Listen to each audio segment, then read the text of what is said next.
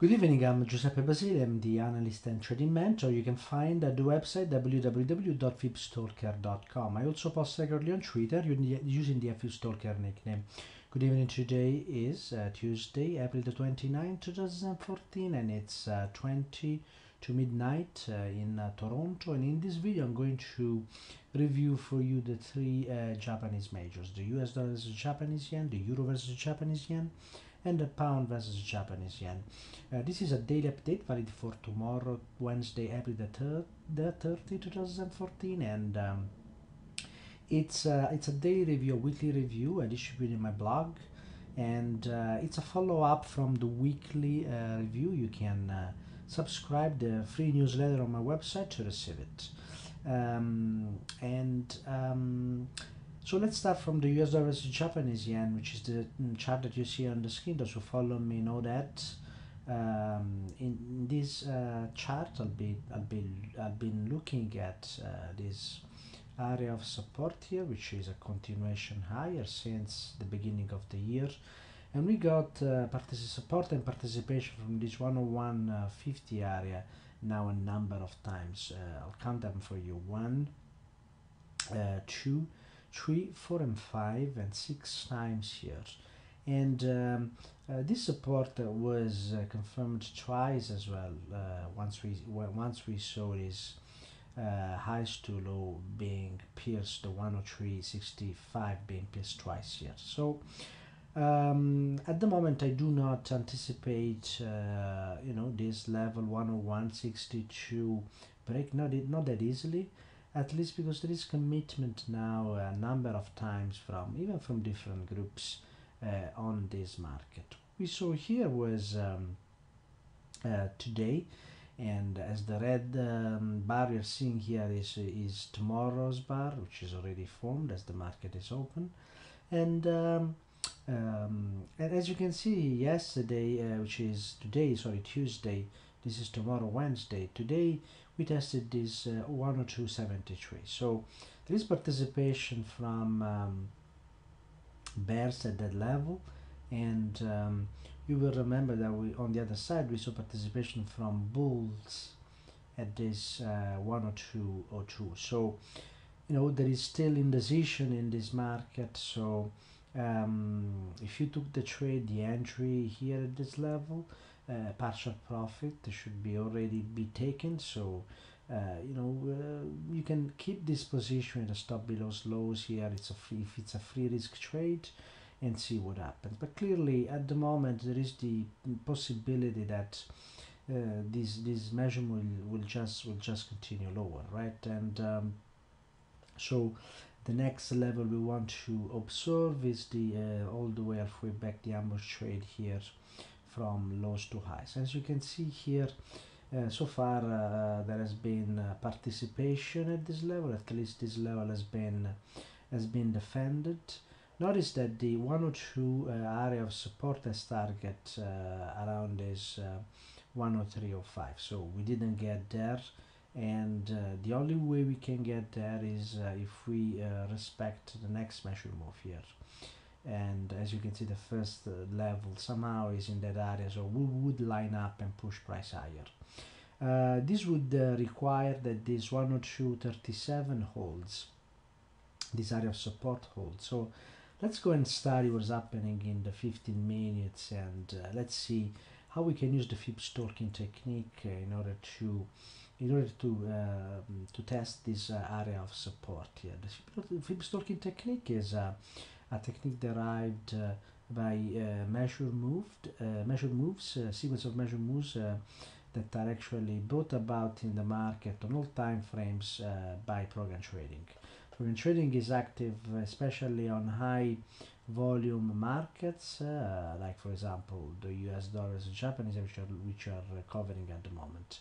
Now, as you can see, we had this measured move with participation on the downside at 102.63, which brought price into first target 102.43, and to the pip, second target, to the pip almost here, second target 102.33, and we saw some profit taking. This profit taking is because program trading is actually taking profit outs at this second target here, and of course Another reason could be that this is an area of support, so program trading on the opposite side on the larger time frame is also starts pushing this price higher. So to me, the confirmation that this move higher will continue will come if price breaks the 102.44 level, 45 level here.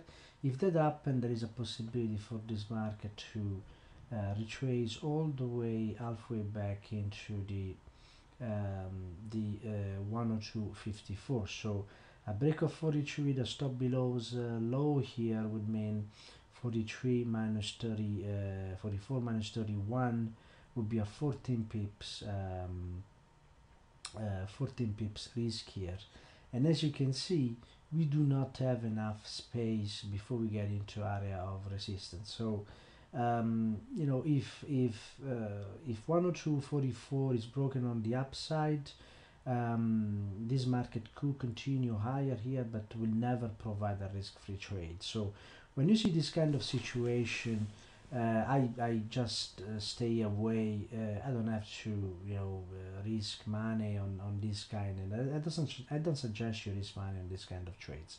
Of course, if you take the trade, then you want to take half off or even a little bit more at these levels.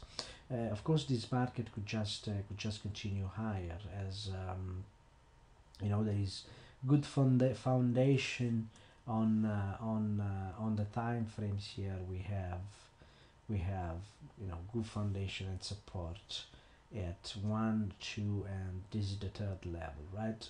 And also we know that this market is moving laterally on top of very strong support. So if we apply our good knowledge about how the market behave, we know that market tends to continue in the direction of the current trend. Moving to the euro versus the Japanese yen here, similar situation.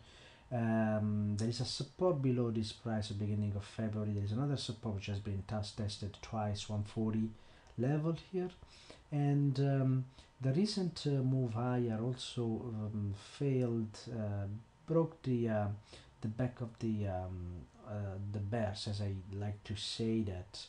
As you can see here, price pierced above this 142.19, 142.20. So there's a possibility for this market to come and retest all the way halfway back, and it's already doing that, as you can see here, right to the peak 141.28. Now, if this breaks, this market is gonna move so if this 141 breaks, 140.99 breaks on the downside, again we have a confirmation of a situation where this market is moving laterally, and at that point someone would trace this. I never use trend lines. I just use them to show if price goes below this 140.99, then this price is actually moving in a triangle here. So it's possible that we're gonna get into the lower edge of this symmetric triangle, and there we will need to study what happens to the sequence of measure move, preferably on the 15 minutes here. And I'm not gonna look at that sequence. So it is still early, but we can give a look at that and see what the market has been trading. And as we can see, we have a traditional here which is traced from these highs to lows, and this was able to bring price into first and second target. So at the moment this market is trading in extension short, so we should see it continues. We should see a continuous slide here until we get into this potential level of support. Anyway, if we break 140.99, as soon as the sequence of measure move on the 15 minutes fails, we should buy this market and try to go to the upper edge of this triangle and possibly now continuation high. It's also possible that this 140 level is retested again, and we don't know what the market is going to do, so we just use a procedural way fib stalking technique to test support and resistance, and that's give a very good and an objective way to enter the market with a very low risk. Moving to the pound versus Japanese yen, we have a similar situation here. On the weekly time frame, the support came and was respected around the beginning of February here. Then the market showed another area of support on the daily, and at some point it also showed that it was in a lateral move.